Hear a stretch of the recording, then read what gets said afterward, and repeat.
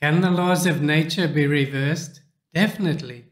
And it's done through HOTEP, or what we now call alchemy, and Atum stands at the beginning and end of it.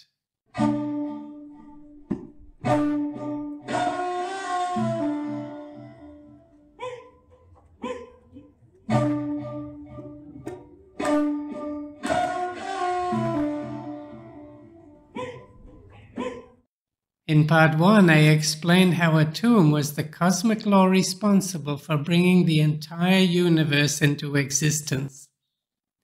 And this sacred process of creation can be seen as a breathing out from pure spirit, expanding into matter of ever greater density. This process of physical manifestation is called patah, spelled P-T-H.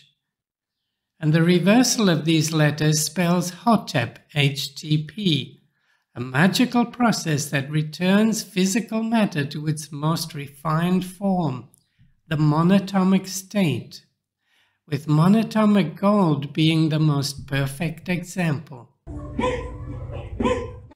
As a human endeavor, we now call this process alchemy, a word deriving from the Arabic alchemet, meaning ancient Egyptian.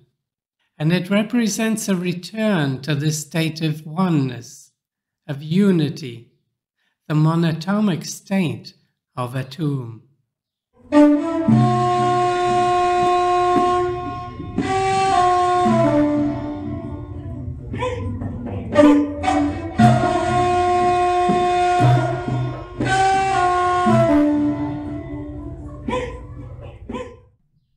Years ago, while watching a full moon eclipse just below the first cataract in Aswan, I was given a revelation about the Egyptian system of gnomes, which are energy points like chakras in the Indian teachings.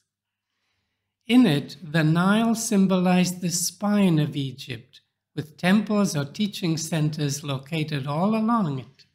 And of these, I was told that Aswan represented the base chakra, from which the life-giving waters of the Nile flowed upwards towards Giza and Iunu, where the great temple of Atum stood, marking the position of third eye.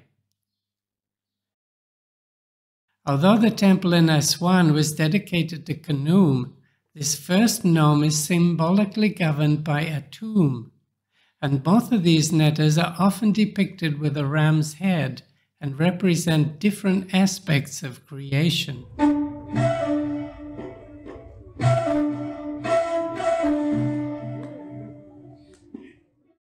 Being the first manifestation of God in the entire universe, Atum represents the number 1, which stands alone since no other letter or number has yet been created.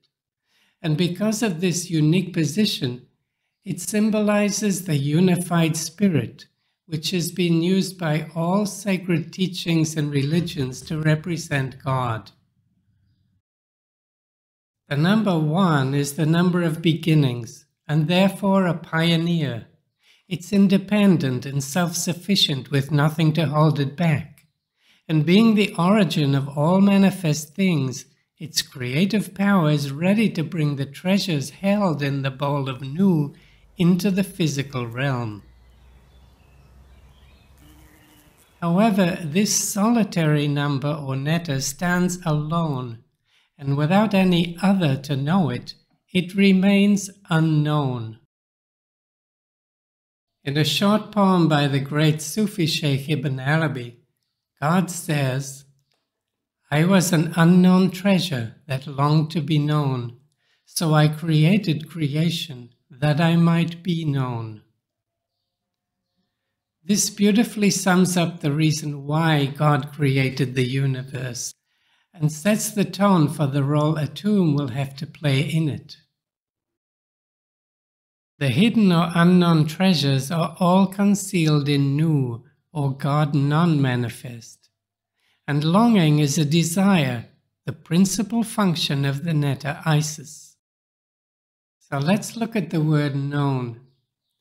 Knowledge is stored in the mind, which will perish with the body. But to really know and fully understand something with all your being, is called wisdom, which resides in the secret inner heart, known as the Sir in Sufism. This type of knowing can either be attained through a complete digestion and transformation of knowledge through experience, or it can literally be God-given as a divine revelation.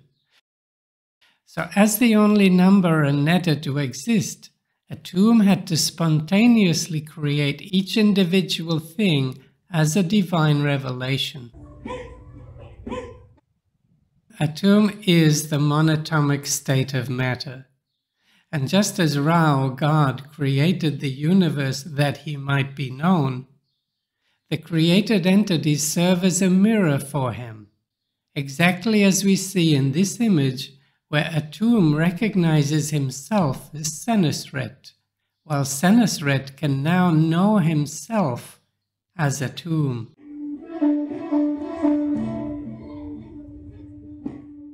As a cosmic principle, Atum is sound. Being completely alone in the universe with no partner to procreate with, he made the first utterance of pure sound without form, and that gave birth to a series of letters and numbers which are his descendants. Known as the divine command, it's the great monosyllable mentioned in the Quran as kun, or be in English. In the Quran, Allah or Ra or God or Source, as you wish, says, whenever we desire a thing, we just say to it be, and it is. It means instant manifestation. There's no space or time between the voicing of the desire and its actual physical manifestation, because Shu and Tefnut have not yet been created. This utterance doesn't need words, since Atum was creating things that had never existed before, whose names were added to them at a much later stage. An utterance originates in the heart and is made manifest through the vocal cords. But what makes the sound truly possible is the breath, which is none other than the divine gift of life itself. And this is why the Ankh is repeatedly offered to the nose of the king, since it is the most precious gift of all.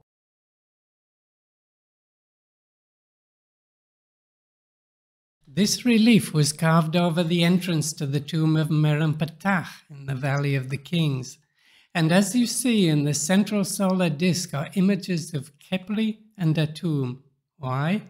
Because Khepri is the netter of constant renewal, and Atum is associated with beginnings and expansion. And since Atum is where a dead body is buried, it could naively be read as best wishes for your future life. And by the way, did you notice how when I say Atum, it sounds exactly like the name Atum? Now, as a single atom, Atum represents the monatomic state. And at death, the body and spirit are separated, with the bodily elements returning to their original monatomic state. But the king's body is mummified and therefore will not disintegrate. The king represents the perfect man, the final product of the temple teaching. So by placing these images of Atum and Khepri on the outside of the place where his body was buried, can only refer to that part of him that did not die and had already been living in that monatomic state of oneness long before the death of his body. So the original meaning of this symbol is more like the threshold where the body and spirit make their final separation, because the body will remain inside the tomb, but the spirit is free.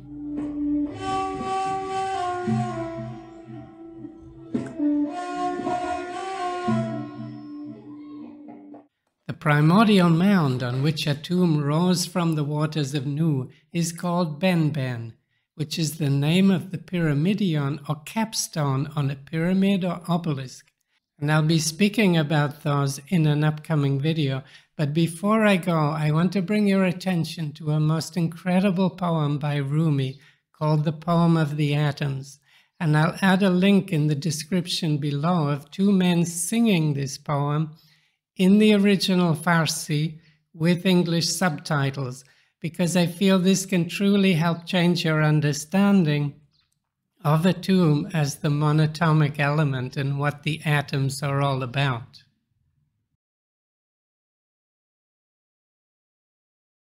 So when you enjoyed today's presentation, please click the like and subscribe buttons. It does help the channel to grow. And when you want to support it, you can do so through the Buy Me a Coffee link in the description below, where you can also add any comments or questions you have. And I look forward to seeing you soon with the Ben Ben video.